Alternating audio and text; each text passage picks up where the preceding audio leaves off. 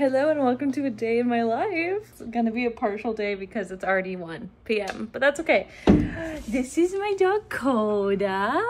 Yeah, you're so sweet.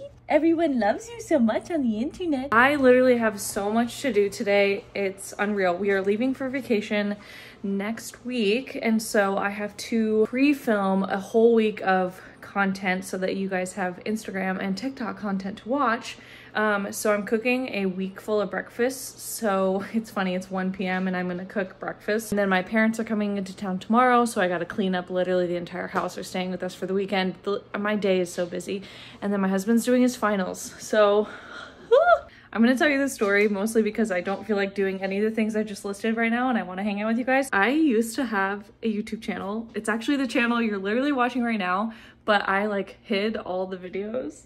They're so embarrassing. I used to like do makeup and like post makeup content, and it's just really funny how far I've come. Like, I love makeup still, but I just can't. It was so much to keep up with, and it cost so much money to like buy new foundations and test things out, and like I was getting like 10 views. Anyways, so you guys are officially part of my new YouTube family. I'm so excited. I need a snack. Okay, you're not allowed to judge me for this snack.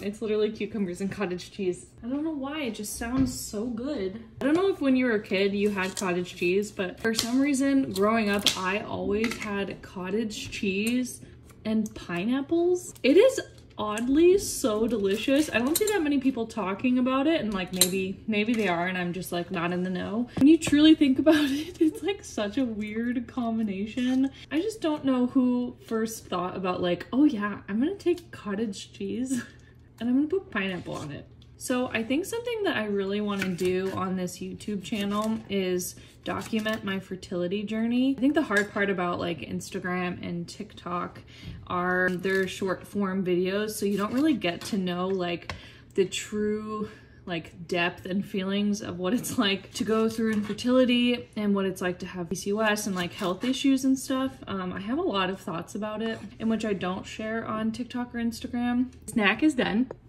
It looks beautiful. You want a treat? Go to your bed.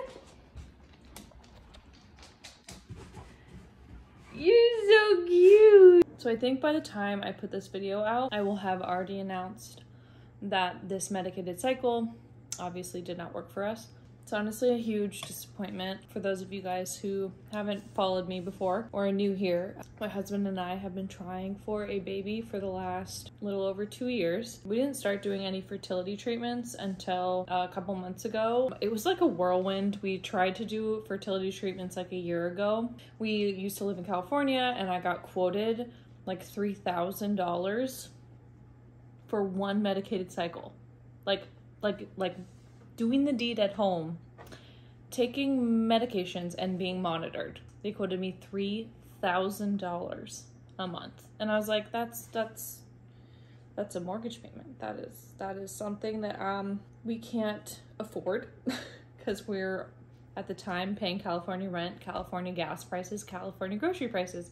It was like so expensive to live in California. And so of course their fertility specialists there cost a fortune. At that point I was like, I'm not going to a fertility specialist, like at least not here. That's just way too expensive. So then I went back to my gynecologist and I was like, hey, can you just put me on some medication? Like, I think I'm just having trouble ovulating. So in order for my gynecologist to actually put us on the medication, she made us go through like a whole protocol. I had sperm checked, I had my blood work done, I had an internal ultrasound done, and I had to get an HSG done. And an HSG is where they go in with like liquid and they flush your tubes with iodine, and then you see it on an x-ray, and then on the x-ray it shows if your tubes are blocked or not. Well, I had that procedure done and it was like the worst, most excruciating pain of my entire life, you guys. I am not joking you when I say I was like, this is worse than childbirth. It like has to be. And I've never gone through childbirth, so I'm sure childbirth is worse. But like, I was traumatized by this experience. The reason why I was in so much pain was they were like, yeah, your right tube is blocked. It's completely blocked. So we're so sorry about this. They had like the worst bedside manner ever. But anyways, I walked away from that thinking that I had a blocked tube. So I went back to my gynecologist and she was like, yeah, I'm sorry, like we can't give you any medication, like you're high risk with your blocked tube, you need to see a fertility specialist. Well, at that point, we're not paying $3,000 to go see a fertility specialist. So we kind of just like put it off. And we're like, okay, well, we just keep trying naturally for the next year or so and then see what happens. Well, we end up moving here to Washington and, you know, still had not had any success trying to have a baby. And it's funny, in my entire 2 years of trying to have a baby, I have not had a single positive pregnancy test. Like not one. You'd think that like you would have one or something, but no, I just don't think I was ovulating like ever. Although I did have one positive pregnancy test on a first response, but I'm pretty sure that it was a false positive, and those tests suck. They show lines all the time that are not real. And I've seen so many people, you know, like when you're trying to conceive and you're like looking on all these Google forums every 2 seconds, you're like reading through, looking at pregnancy tests and like comparing them. So I've looked at so many forums where people are like, is this my positive? And like literally it's just a false positive from first response. It's like an indent line, but like it looks real. It's just so shitty. So we move out of California back to Washington. And at this point, my husband is starting law school. So we're like, we don't really need to be going through fertility treatments yet. So we waited a few months and then we just started fertility treatments last month. The first month I did a round of letrozole, ovulated on my own by accident. That's like a long story. Let me know if you want to hear that. And that cycle was not successful. And then just did our second cycle. We upped my dose of letrozole and then I did a trigger shot and then they also put me on progesterone. This cycle also has failed. It's okay. I understand not all, you know, medicated cycles work the first or second time. Like there are people that it does, but for some people it's like 5, 6, 7, 8, 9, 10 medicated cycles, or even switching to IVF before they can conceive their miracle baby. No. Either way, when a medicated cycle doesn't work, a thing that is supposed to like help make your chances higher, it still is disappointing. And when you've been trying for 2 years and you see your friends having babies and second babies and third babies, it's really difficult. I have a lot to process through, in which I'm so thankful for this YouTube channel. I'm just gonna spill my guts. Anyways, I'm gonna finish my snack. I just went on like a 10-minute rant. So right now I'm just prepping to film. I usually start filming a bit earlier than this, but I was hanging out with you guys. That is literally the only downside of doing food videos for a living, is the amount of dishes that I have to do. Every day I swear I do like 18 sets of dishes. So I could be cooking absolutely nothing and she still would be right at my feet all the time. Hi. No thank you. Get down. Okay, so I just finished making my first recipe of the day. This is one of my breakfast ideas that I'm going to be posting next week. Fun fact, this is gonna be my lunch today. Little behind the scenes moment for you guys. And just like that, meal number 2 is complete. I also did an outfit change, so I'm not wearing the same outfit for every single video I'm pre-filming today. Doesn't it look so good? This is absolutely insane. I now have to clean up all of this mess.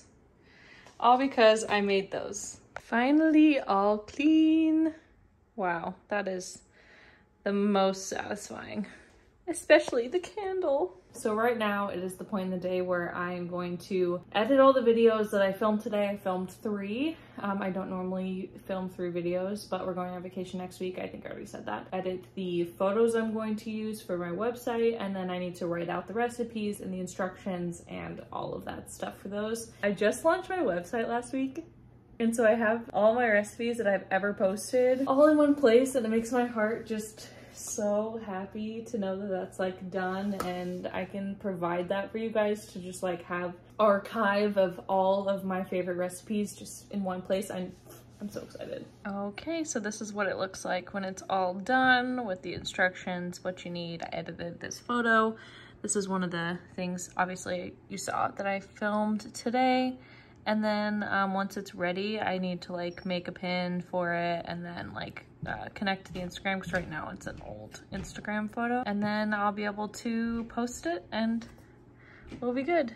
It's 5:30. I'm standing up because I was tired of sitting. The last thing that I do every single day is I go through, this is my like little to-do list, check off all the things that I got done for the day, and then I make a to-do list for the next day of all the things that I either didn't get done or I know I have to do. This is her giant crate with a giant blanket over it. It is the least aesthetically pleasing thing that we have in our entire house. It's horrible, but one day when you grow out of it, hopefully, oh my gosh, One day when she grows out of it, hopefully we can just get rid of it. Okay, I think I'm gonna call it a night. The sun is setting. I'm tired. I need to go shower, eat some dinner, hang out with you. Oh, that's so nice.